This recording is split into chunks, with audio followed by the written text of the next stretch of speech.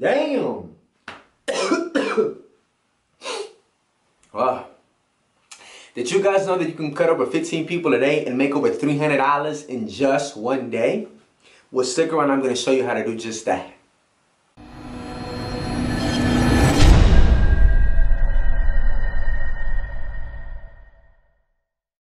What's going on? I'm Frank the Man, and you're watching Frank the Man TV, where I teach you how to increase your income, increase your clientele, and increase your marketing tactics. Before we can even start talking about clients, how we can get clients into the door, right? Because that's what we need to cut 15 people a day, right? Let's not get ahead of ourselves, and let's really bring it down to what it really brings it down to. And that's if you're a likable person or not. You know what I mean? Because sorry to break it to y'all, like some of y'all are ugly. And not ugly in facial features, because some of y'all are gorgeous, you know what I mean? But ugly in the sense of your state of being in your mind. You know what I'm saying? You're not a very likable person. You like to, whenever your clients, and you see this a lot in beauty shops, you like to gossip, you know what I'm saying? Like you are, technically you're an unlicensed counselor, you know, barbers or a stylist. And a lot of people tell you they're juice. So how are you going to go and tell somebody else's juice, right, to somebody else? So you have to be a likable person. And the way you do that is simply crack a joke or two when you can. If you're not funny, that's okay. Smile. Talk to your client. Ask him about his day. How the kids, how the wife, my man. You know what I'm saying? All you got to do is just talk to your client. You know, if you become a likable person, this is an aura and energy that you have that nobody else has but you. So your clients, people talk about you and say, yo, my man Frank the Man, he cuts me up and he's always telling me this funny ass story, yo. Not even just the same story, but just several funny ass stories. It's whether you're fun or just likable. People like likable people. Does it make sense? So number two, where I have to check what it was. So number two, customer service, y'all. Once you get that client into your chair, you have to accommodate that client, you know. Hey, yo, my man, would you like a water, bro? Because I'm about to go get a water. Would you like a water? Oh, word, for sure. I'll be right back. Wow. You give them a water. That's what I always do. You know, I give my clients, I don't charge clients for water for the simple fact that I kind of need you. You know what I mean? Like, I kind of need them to be alive, so I want them to come back, you know? So it's like, and to charge for water, yo, it's fucking water, homie. It's free water, yo. Water should be free. I don't even like to buy water in that grocery store, you know? But make sure you accommodate your clients by simply giving them, a glass, not a gas, but what? Not a glass, right, of water, but in a water bottle, right? Make sure you guys accommodate your client. You give them a water bottle. Make sure you always take good care of them. Make sure that every single. I once heard a barber say this. He said, every haircut must be your best haircut, right? So at the end of the day, when you go home and you're asleep, you knocked, right? You're not tossing and turning because you know that your last haircut was your best haircut. You feel me? So every haircut, whether it's a comb or it's a pompadour, whether it's a razor fade, whether it's a shadow fade, make sure every haircut is your best haircut. So accommodate your client by having basic customer service skills. That's accommodating your client, giving them water when he or she needs one, giving them the best haircut that they need, and just engaging with your client. All right, number three, I have to check again, because anyways, right? So number three, right? Number three is marketing, homie. This book right here, The Marketing Blueprint, right, is an amazing book because this is where, yo, y'all think, like, some of the people be like, yo, you're so intelligent, bro. Oh my God, how are you so, how are you so intelligent, bro, and know so much? I read, bro.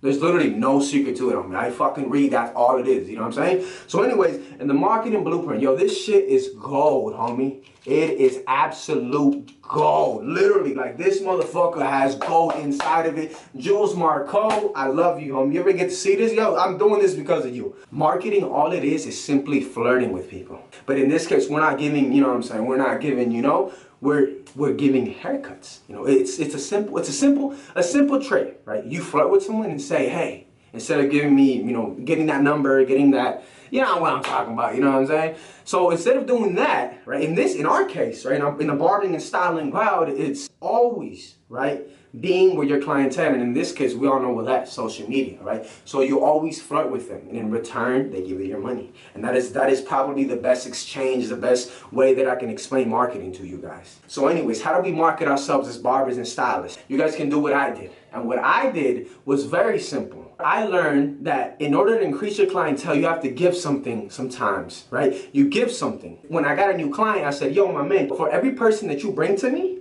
I'm gonna give you half off. So then that gives an incentive to the new person who's coming in, and they're like, hey, you know, oh, that's what you do? Word, orderly, let's go ahead and get this poppy. So that person would bring me another person, I would give him $5 off his service. And it just kept going and going and going and going until I built this massive clientele that, yo, was just abundant, you know what I mean? So, but on top of that, that was like a jab, you feel me?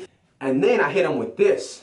I made business cards, and all I did was I gave one business card to every single one of my clients, right? That's all I did. I gave them one business card, and I told them, hey, young brother, sister, homie, pal, client, my man, can you do me this solid? He said, what now? I'm trying to increase my clientele, and you know me, right? It's much harder to market to new people than it is to the people you already have, because they already know you, they understand you, they trust you, and they know you. So when you do that and you market to your same clients, they're the best ones that can bring more people to you. Because instead of trying to pull somebody new, you already have that person locked in, you feel me? So all I told them was simple. I know you know somebody who needs me, who needs my services. Do you mind giving this card to them? And they did. It was amazing. That's how I build a massive clientele. On top of that, if you're trying to understand how you can go ahead and start marketing yourself as a licensed professional, as a barber or a stylist, click on this video right here. I'm going to put like a little note card over here, and I want you guys to go ahead and click on that video, right? And come back to this one, or save it to the end, regardless. But these little bad boys right here, right? A business card. It's so important, it's so critical, and so powerful. All right, number four, right? Let's go ahead and get into number 4. We don't need that. Anyways, all right, so number 4. All right, now you're a marketing genius. You got people coming in and out your shop. You got one waiting, one coming on the road. You got so many people coming, you know what I'm saying? You're the rock star barber. Everybody knows your name. You're like, Frank the man. Right? That's you now. Now you got people, now it's cracking. But now you're like, damn, yo, I double booked myself. Like a lot of people do. I used to do that too, right? I don't do that no more though. You know why? Because now we live in the millennial age, the golden era. You know what I'm saying? The golden era of hip-hop was back then, right? But I think we're right now in the golden era of clients, of making money, because everything is online, like how you see me right now. And what we can do as barbers and stylists is just take advantage of that. Is monetize that. One simple way to do that is by simply doing appointments. And one way to manage that, better yet, is by having an online website or simply an app that people can download. I know what you're thinking, an app, bro, that's corny, yo. That's corny. Yo, but we live in the golden era, right? Golden era, hip-hop was back then, right? We live in the golden era of the internet right now. We need to monetize and profit off that, right? If it can increase sales, why not do it? You feel me? And I know, all the old heads watching right now. Back in my day, we used to sit at the shop and people used to just come on in. It worked back then, and it'll work right now. Yo, listen, old head. Yo, that old shit, leave it into the old. You see, that's the problem. It worked back then, but it won't work right now. And the reason why it won't work is because before you were here, before you were on YouTube, you were on Instagram. Before you were on Instagram, you were on Snapchat. Before you were on Snapchat, you were on Twitter, homie. So understand that everybody in the motherfucking mama is on social media right now. All their eyeballs are dog. When people are driving, they're not even paying attention. They're on their phone. So billboards are useless. People aren't even watching the goddamn road, let alone they're looking up into the sky to see some random advertisements. So, yo, we living in the golden era of social media, so we have to monetize and profit off of that. We have to be able to adapt. If you don't adapt, then die. It's plain and simple, yo. If you're not going to be adapting, then you're going to be left behind. That's plain and simple. Because the young cats, they're adapting. Not only they're adapting, but they're doing very, very well at that. And we all have to do appointments, you guys. And the reason why I say that is because you're at night, the night before, shit, me, a week before, I get to see how many people I have in my client list for that week. So then that gives you the ability to say, hey, tomorrow I have 3 spots opening. So throughout the day, in the morning, I'm just going to go ahead and start marketing myself all day long until I fill up those 3 spots. So hey, that's why, the number one reason why people should always do appointments. So anyways, let's go ahead and go to number 5. Number 5 is simple. Take responsibility, y'all. Right?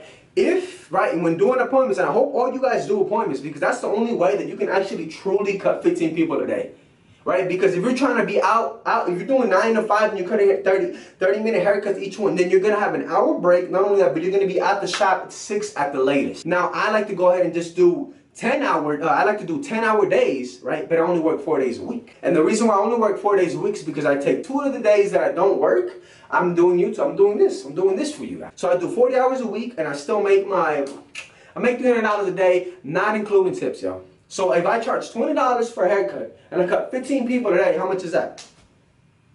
$30 a day. Each person tips me an average of $3. Let's do the math. Anyways, not to blind you with that, taking responsibility is sometimes when you're cutting hair, sometimes the story was too good or the conversation was too good and you kind of get behind. So what you need to do is pick up your phone and be like, yo, my man Christian, my man Rofo, my man anybody, right? You just say, hey, Brody, I'm 10-15 minutes behind. I don't want you to stress yourself. Just get here safe. That little thing right there alone is you taking responsibility as a professional, and they love and appreciate that. Because if you're not taking responsibility, somebody else will. And that somebody else is going to take your client from you. Because you have to understand, these clients don't belong to you. They never have. And they never will. So you have to understand that. If you take responsibility and you follow these 4 things that I've previously mentioned, you will always cut 15 people a day. You're always going to cut these people because you're doing everything you can as a professional to have that status of what a true professional should be. Taking responsibility, you guys, is amazing. And I promise you, your clients will always love you for that. So there you guys have it. 5 tips on how to cut 15 people a day and make over $300 a day, not including tips, homie. Ain't that something? Didn't I tell you in the beginning of this video I do that for you, y'all? So do me a favor. Matter of fact, do me a favor right now and like this video, yo. Do me that favor. Not only that, but can you comment, say something on me in like a month from now, be like, yo, I did exactly what you said, and it happened exactly the way you said it was gonna happen. Hey, I'm gonna do this, Frank. I'm gonna do this. I promise you. I promise myself. I promise my clients back. And baby, I promise my bank account, homie. You feel me? I promise, because that's fuck me. You know what I mean? That right there. Those when your bank account got commas in it.